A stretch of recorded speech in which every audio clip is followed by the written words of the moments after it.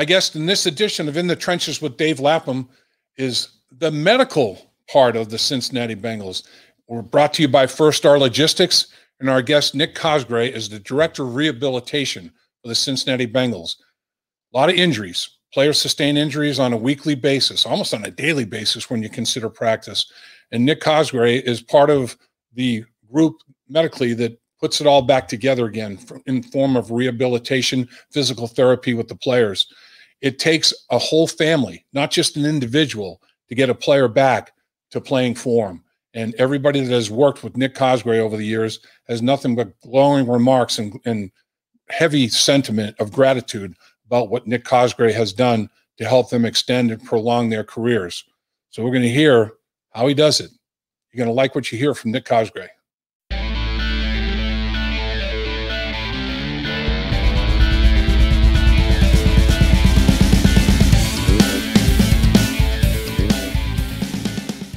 Welcome to our beautiful studios at First Star Logistics. It's In the Trenches with Dave Lapham, brought to you by First Star Logistics. And our very special guest today, Director of Rehabilitation for the Cincinnati Bengals, Mr. Nick Cosgray. And welcome to the conversation, sir. I appreciate you having me on. So, Director of Rehabilitation. What does that involve? I'm sure it involves a myriad of things, doesn't it? I mean, you fill a lot of roles to a lot of different people, don't you? Yeah, I mean, my primary job title, I'm a physical therapist, athletic trainer. So really my role here is be in charge of any, injury that takes place in the evaluation, the rehab and return to play for pretty much anybody that suffers an injury here. So there's a team of us here, myself and multiple athletic trainers on staff, and everybody has a role in the treatment and rehab of players, and kind of my role is to direct those rehabs and get people going on the right physical therapy program to get them back to play. It's real interesting in talking to players that have worked with you. Some kind of talk about you as almost like a brother. Some talk to you as like a sports psychologist. I mean, you fill a lot of different roles for these guys because the rehab is a grind. I mean, both physical and mental grind for the players and for you, I'm sure, right? Oh yeah. I mean, it's tough. You have a guy that, they're what they've been doing since they were, some 5 years old, some 10 years old that has been playing football, and that's what they have known, and that's what they've always done.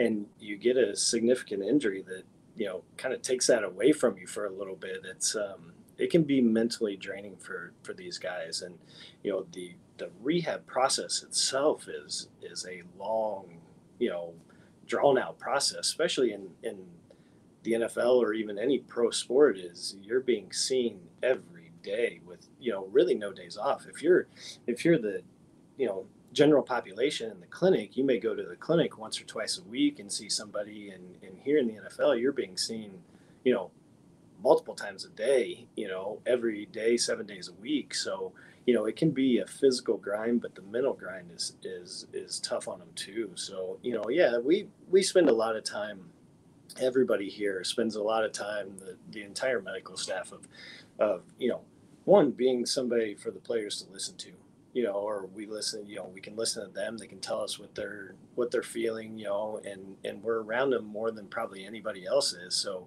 we're there to help them as much as we can. Yeah. I mean, they're around you more than they're around their family members, right? I mean, you spend more time with these guys than you probably spend with your family and they spend with theirs. Trust me, my wife and kids let me know that, especially during camp. I bet. So the dreaded setback, I mean, sometimes they're unavoidable, but it seems like quite a few of these rehabilitations have gone extremely smoothly. I mean, if setbacks, they're very minimal in the worst case scenario, can you avoid setbacks? Or I mean, is it just inevitable that it's the luck of the draw, or how does that work? No, I think that setbacks can be avoided as long as you are doing things the right way and not trying to, you know, you're not trying to push too fast. You know, you're not trying to hold back too much. You're really just trying to progress these guys based on how their body is responding to what you're doing with them.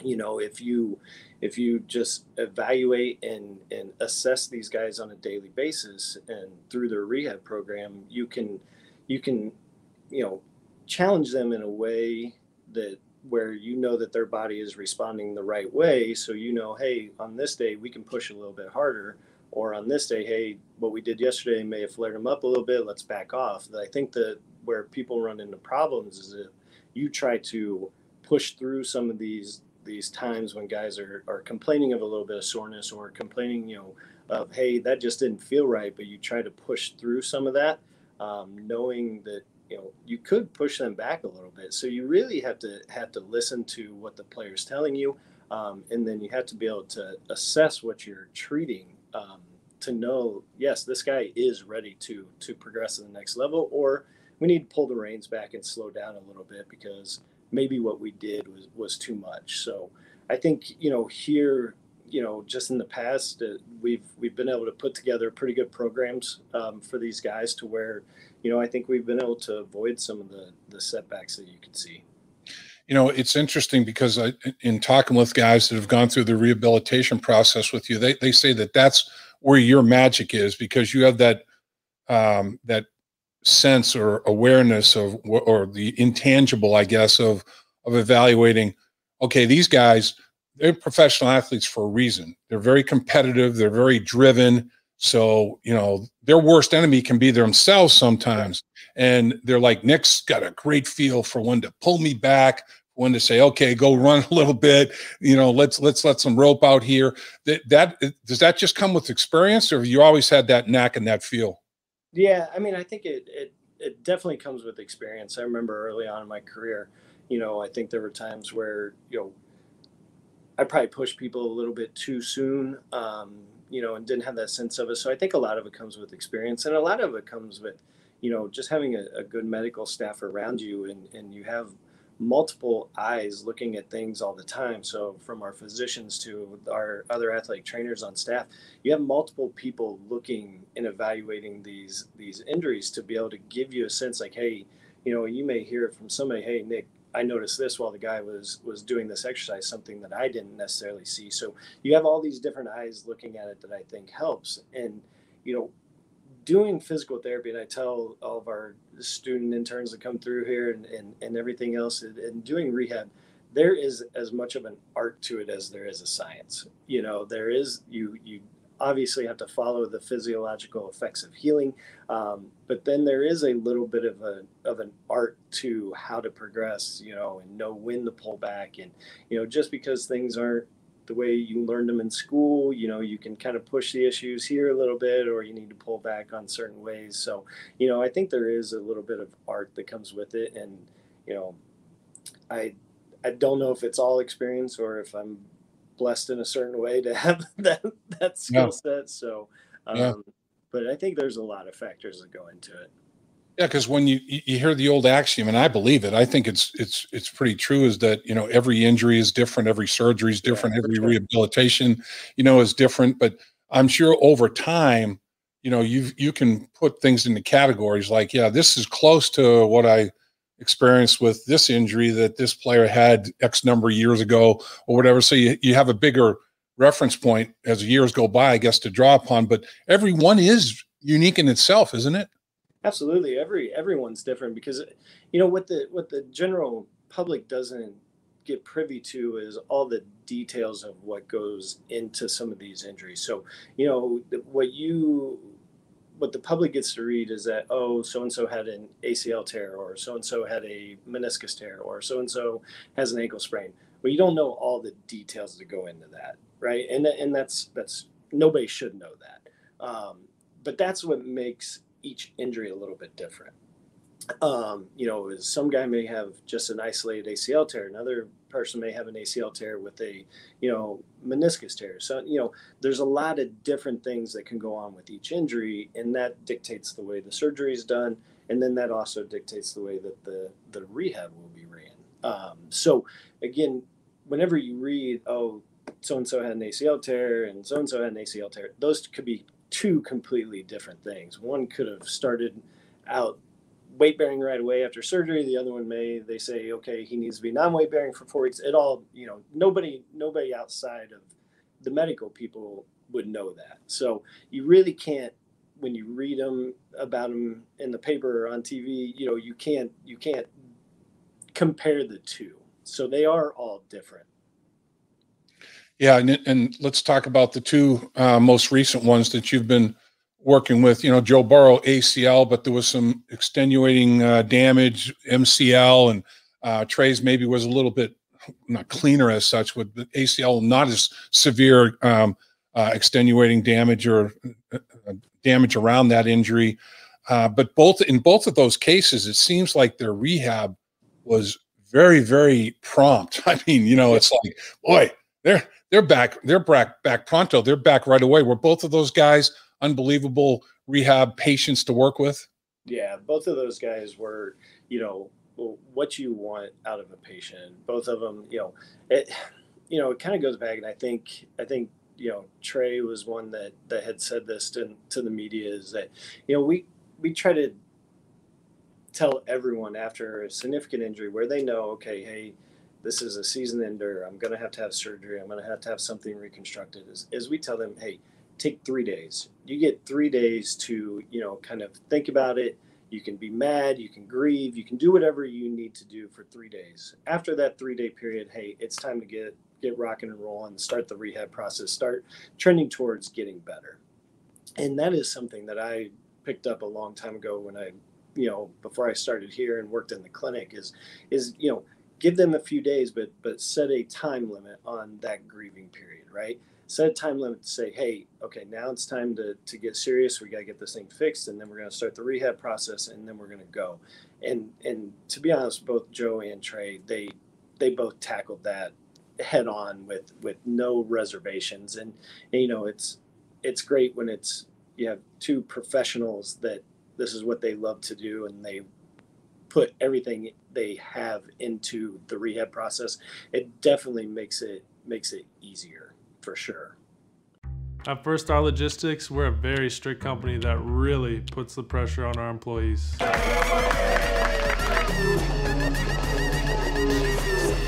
Breaks? What are those? That's what I'm talking about, Icky. Get the body right, then the mind's right. Got to get that body right. That's right. Yes, sir. Become a star with a chance to earn the highest commission percentages in the industry as a freight broker agent. Check out firststarlogistics.com.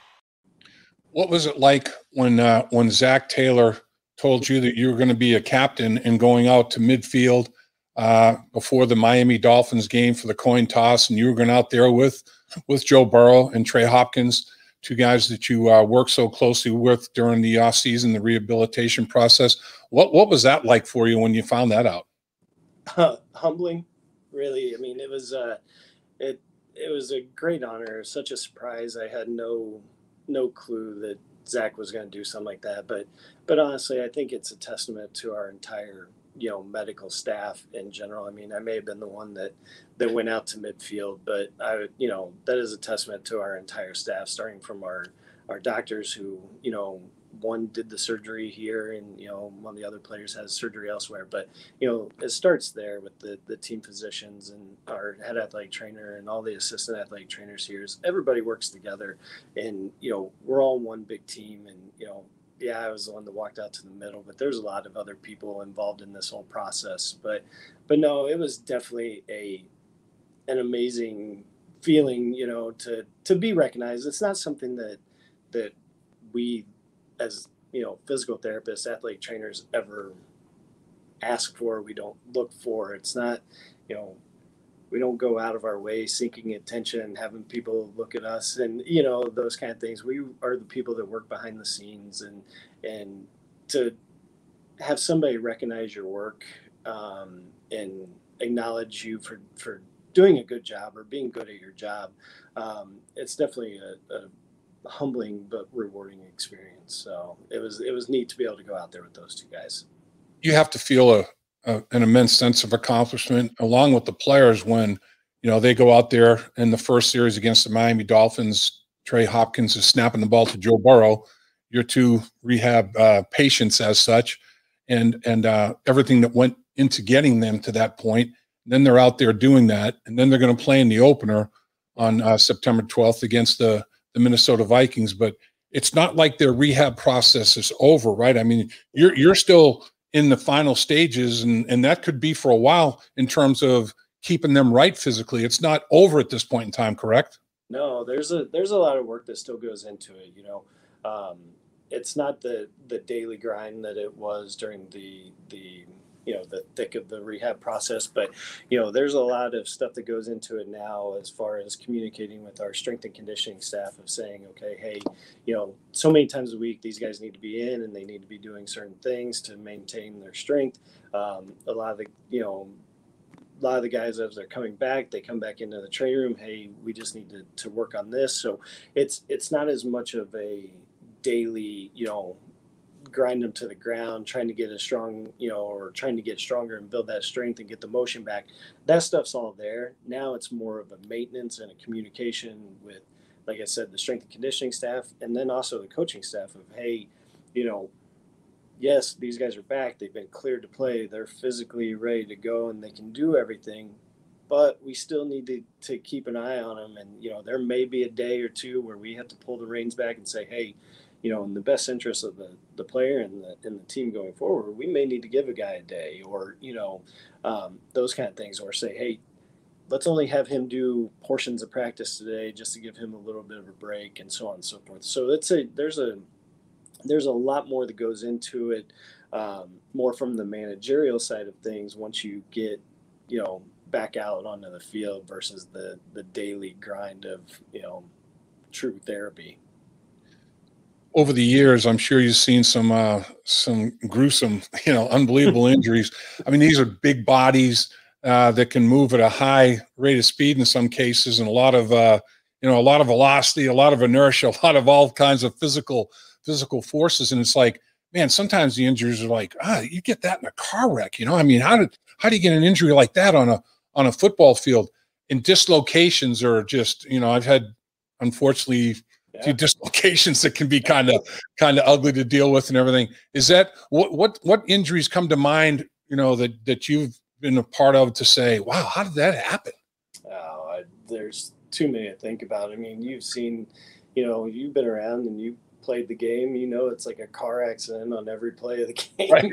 And you've been down the sidelines and you hear some of the contacts, and you're like, how are these guys getting back up after that? It's amazing to me. But I mean, we've had, elbow dislocations, we've had, open fractures of the legs, we've had, ankle dislocations come to mind. I mean, there's all kinds of things that you just look at and say, how on earth are we going to be able to help this guy? But, over time, with, obviously proper care from our surgeons, and then, just,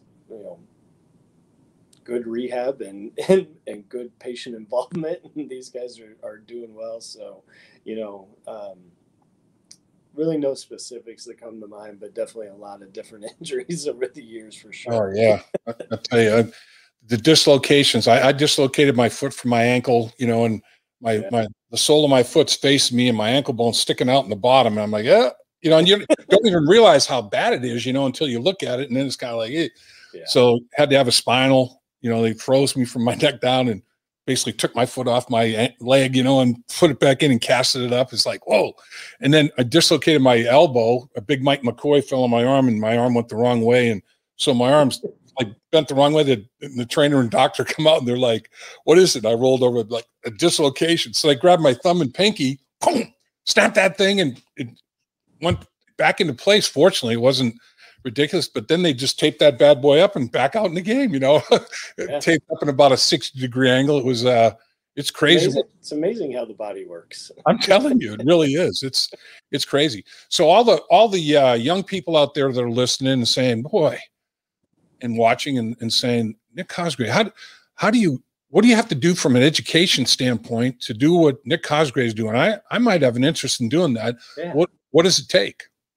So I did 4 years of undergrad and got my undergrad degree in athletic training. And during that time, I was at the University of Indianapolis. I sent a resume to all 32 teams after my junior year of school, looking for a summer internship. Was lucky enough to catch on and get a summer internship with the Indianapolis Colts. So I did a summer internship, did training camp for them as a student intern.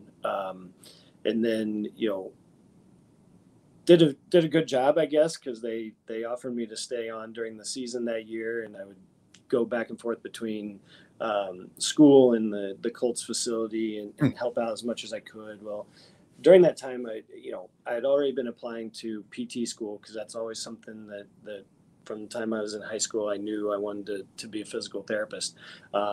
Never really knew that I wanted to do it in the NFL until I did, the Colts internship as an athletic trainer. Well, I got into PT school, at the University of Indianapolis again, finished that degree in 2 years. So I have my master's degree in physical therapy. And then after that, I stayed around Indianapolis and took a job with the sports medicine clinic there that, provided the doctor coverage for the Indianapolis Colts. So, I was still able to go out and work training camps, those kind of things for the Colts, and then got the job here in 2006. So, I would say for a young kid, if you're interested in it, athletic training is a good place to start. And then if, you want to be a physical therapist, you obviously have to go to PT school, which is now a doctorate program at most places. And then, I would just say if you're interested, hook up with some sports medicine people around your area. Most high schools nowadays have an athletic trainer at the school. Spend time with them. It's obviously a challenge during the COVID time to try to get shadowing opportunities with certain places, especially in the NFL. There's, as you know, Dave, there's so many restrictions as right. we can let in and everything else. So, I would say your local sports medicine clinic is a great place to get in and shadow and see what a physical therapist and what an athletic trainer does in those settings. And everything is similar, just the people you're working with are different. Has to be a rewarding occupation. It's a lot of players when they get hurt. Trey Hopkins, we were just talking with him about it, about his injury. And the first thing that goes through your mind is that it? Am I done? What am I looking at here? What am I potentially talking about? And like you said, when you get over the pity party part of it, and you start to work your way back, it has to be a rewarding, not only for you, for the player, obviously, but for you as well, to help that player sustain a career, and go back and be able to play. And that's huge value to an organization. You're talking big bucks. I mean, Joe Burrow is a valuable asset to your organization, and to be part of having Joe Burrow back and being able to go at it 100%. There's a lot of rewarding aspects to that occupation that you're part of. There's no doubt about it. Yeah, for sure. Yeah. I mean, it's a very rewarding personally, from my standpoint. I mean, that's why I do what I do, is I enjoy helping people. Right. And I just happen to be able to do it at the highest level of football and do it in professional football. And this is their career. So you're really helping people prolong their careers. And I think that we as a medical staff are here to help our organization as much as we can.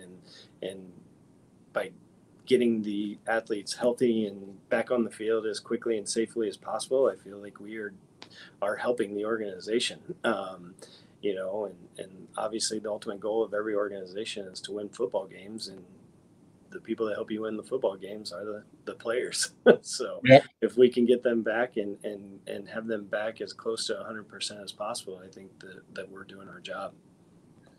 Well, appreciate your time and the job that you've done for the Cincinnati Bengals for sure. And it was a well-deserved honor for you to walk out there at midfield and be part of the coin toss and the Miami Dolphins, the final preseason game. And I know every player that has ever gone through the rehabilitation process with you has nothing but glowing reports and remarks about what you do and how you do it. And not only as a physical therapist, but as a human being and as a person as well. So appreciate everything you do for the organization. And I know all the players and coaches and owners and everybody involved with the organization do as well, Nick, and we appreciate your time, man. Awesome. Thank you so much, Dave. I appreciate the kind words, and thanks for having me on. Hi, Dave Lapham here. Have you heard about In the Trenches with Dave Lapham, presented by First Star Logistics? Catch new episodes from the world of sports and broadcasting. Search for In the Trenches with Dave Lapham on YouTube or wherever you get your podcasts.